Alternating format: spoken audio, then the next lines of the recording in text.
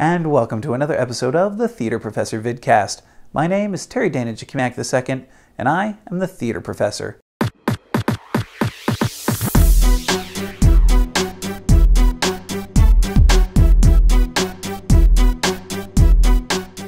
And this week we're continuing our journey into Autodesk's Sketchbook Pro.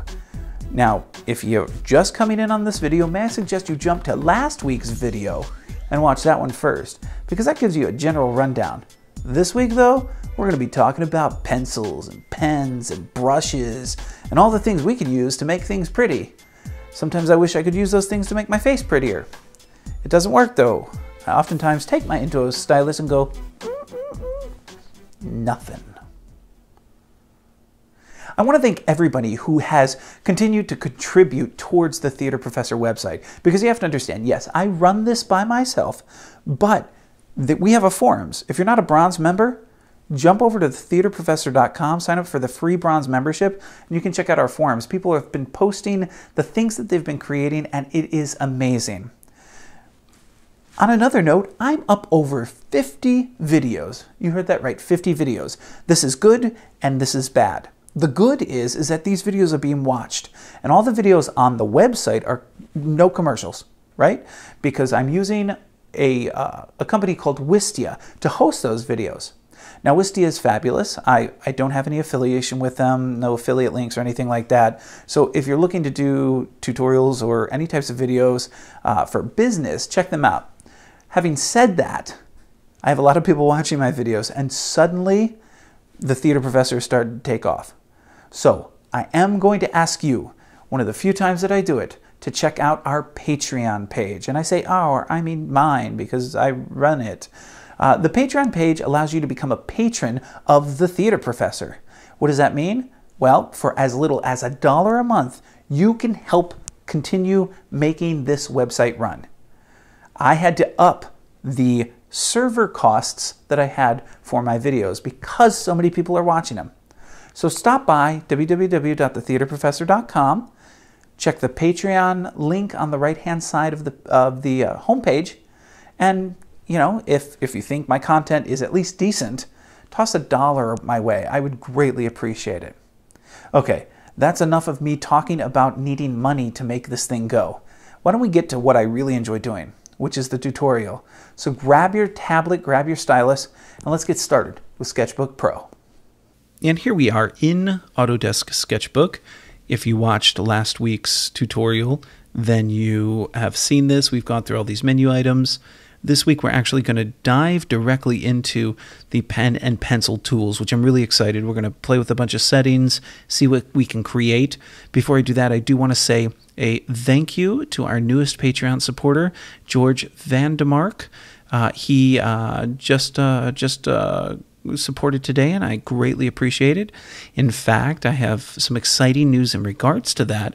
I'll be, hopefully with that additional funding, I'm going to improve our membership setup on the site to make things a little cleaner, a little easier, and a little nicer for our users to move around the site. So I'm really excited about that, looking at moving to another membership program that's actually a for-pay program rather than a free one that I am constantly having problems with. For anybody that didn't notice the other day, when you went to look at the posts in the forums, you probably saw that you couldn't see the first posts, which usually are, you know, paintings that people are doing. Well, I finally figured out the problem. I fixed it, but you know, it's that kind of stuff that I get tired of trying to fix. So if I can find something that is easier to use, and I know this plugin that I'm looking at getting is easier to use because I've used it before. So really excited about. So thank you, George, and of course thank you to my other supporters. You guys are wonderful, and anybody at the, I believe it's $10 or more a month, actually gets a digital sketch of mine each month that's specific to them. I put it up on the Patreon account. So if you want some sort of painting from me, and would like to help support us, as I said in the intro, you know where to go. Now, looking at the left-hand side, this is our tool setup, okay? This is, if you look right here, pencil. If you hover over them, airbrush. We've got marker, chisel tip pen, ballpoint pen. These are actually Copic markers down here. For anybody that's used those, it goes into synthetic brushes. Up at the top here, see show brush properties. If we click that, we'll have our brush properties. Now, on purpose, I'm on pencil because the pencil has little to no properties, and I just wanted us to take a look at this before we got into it. Notice that the way the pencil's set up, you have this line right here. It kind of shows us what's going on. Down here is an icon. You can actually edit that icon and the name. Down here for pencil, you have hardness and size. So we're a 2H or a 1.1. You can adjust that with this slider here. 2B, 4B, 6B, etc. There's an HB. You can reset it, of course. And then you could save or cancel it. We're gonna leave it as is. And we can see here. Now this is something that's a little different than, say, Art Rage or Corel Painter, is that the quote-unquote pencil is very smooth here. See that? Where if this was an actual pencil on paper, it would have more texture. This does not. This is very, very smooth. Some people like this. And if you're doing like digital comics or things like that, this is awesome. Okay, so I'm not saying it's good or bad. What I'm saying is it is different than other things that are out there that are available. All right, looking through this, if we move over here, like an airbrush, you're going to have different settings. So here you have your size and you have your flow. This is a flow of 10%. This is a flow of 100%. Notice how it filled in much quicker. Click reset. You can see it's, creates this is great for shading. If you're doing some delicate shading, you can, change the color and things like that. So come in here to like this. See how subtle but nice that is? That blue just kind of hovers right over top of that black underlayer. Of course, you can change the size. So here's 250. Yeah, it's really big. We'll reset all this. Okay. You've got what we got marker next. It says size and slant. So you can see our slant there. And you can change the angle of your slant. So now my slant's this way. See? And then, of course, size. Size is, it's size. Reset that. Next up, we have a Chisel Tip Pen. Again, we have size and slant. A Ballpoint Pen, which has size and ink opacity. So let's get this as big as we can so we can look at it. So this is at 80%. This is at 4%. Reset it. Next up, we have a paintbrush, which has size and paint opacity. Now, the paintbrushes here are really, they're digital paintbrushes, okay? They're not trying to emulate real paintbrushes. They are beautiful, okay? So don't just because I'm calling it a digital paintbrush doesn't mean it's bad. It just means it's a different way of working. We have, this is a felt tip pen, and this has tip hardness, which is a little different.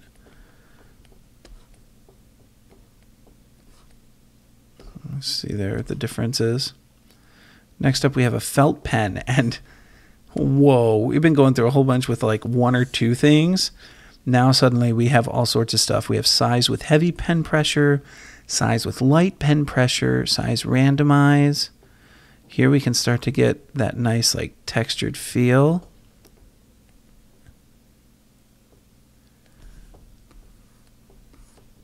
Now obviously I'm exaggerating here, right? Okay. Let me reset it. Opacity and opacity. So you could randomize the opacity and the size and get some very textured feels there. You can randomize the hue. You can randomize the saturation. You can randomize the brightness. Oh my gosh, it's a multicolor pen. So each time I pick up, I get a different color. And if you get your size up a little bit, you never know what you'll get next. Okay. Next up, we've got brush advance properties. Let me close down this one, which is roundness, rotation. I mean, you can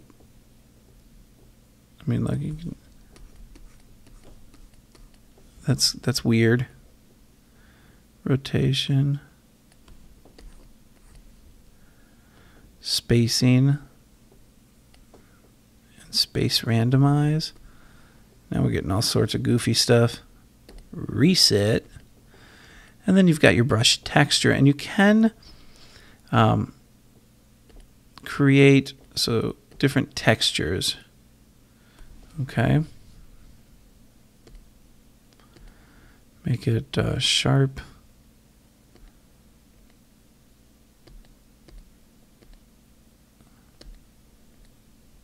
Okay.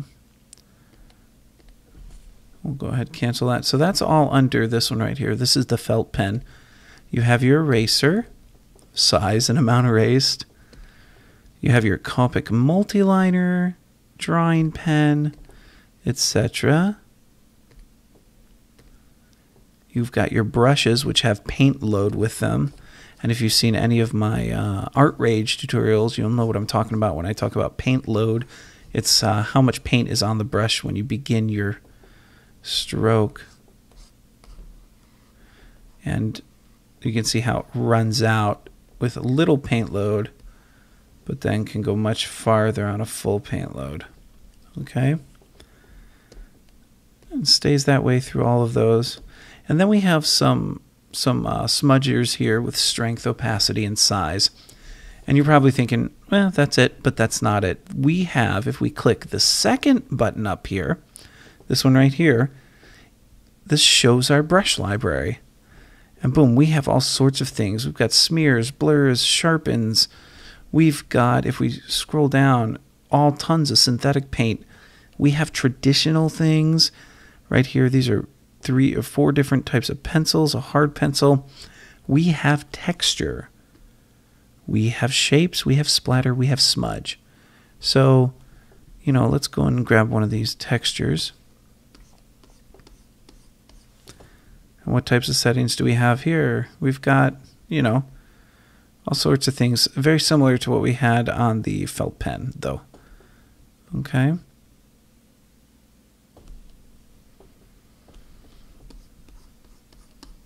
Okay.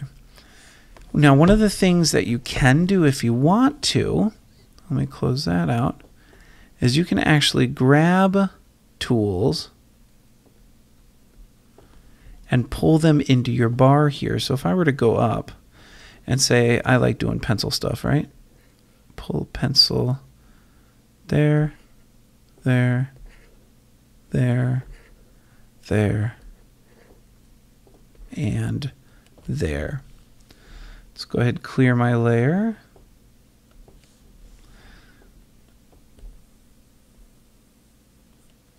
And now, you know, I go from this pencil, quick change to this one, another one, and then finally a final one.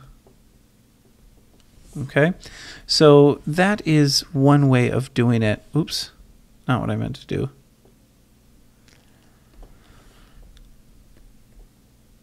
Now the one thing I can't figure out. Shape. Okay. Please quit the capture mode. Oh, okay.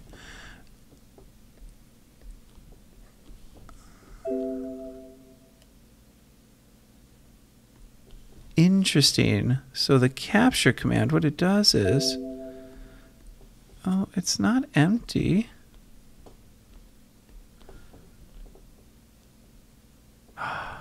Oh, look at that. So if you capture, you can actually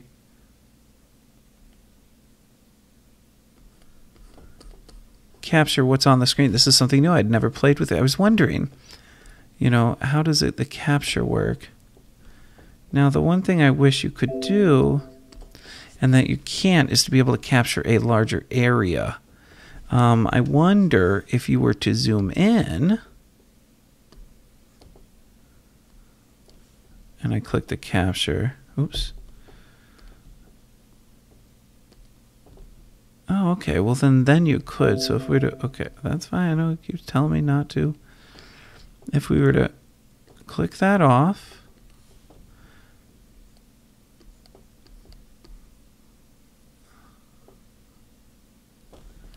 and then I were to come down here and do a capture.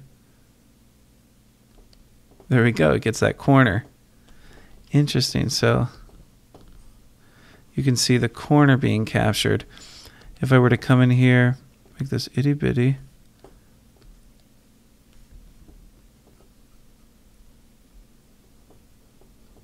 and we make a cross, we could come in here and there's a cross. And now when I paint, I have a cross. Well, look at that. You learn something new every single day. Okay, we're going to reset it though to back what it was, and then click cancel. So this is, oh, the other thing you can do with this, other than move it up like I just did right there, is you can grab here and you can extend it. Now it does have a limit. See how it stopped there? But you could go like that. There we go. Now you have more tools. The one thing that I haven't figured out yet, and maybe I'll figure it out. Oh, you can go into default layout, and there we go. Oh, it didn't reset. I was thinking maybe it would reset my my tools that I had been messing with, but apparently it does not, which is fine because I'm setting it up like I want to set it up. The other thing is down here you can actually grab some of your tools as well. See here? So not only do you have it up here, but you have it here. And you can turn that on and off. See right here down left. You can turn that on and off. So if you don't want to see it, it's not there.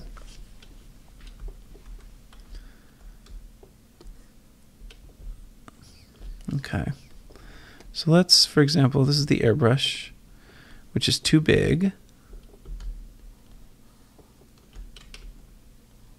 Oops. I keep wanting to zoom in and out. Let's reduce the size of it. There we go. And we can move out a little bit because I'm in a little close. There we go. So there's my airbrush. Oh, where is my airbrush? Now you're probably asking yourself, how am I doing this right here? If you right click, you get this menu.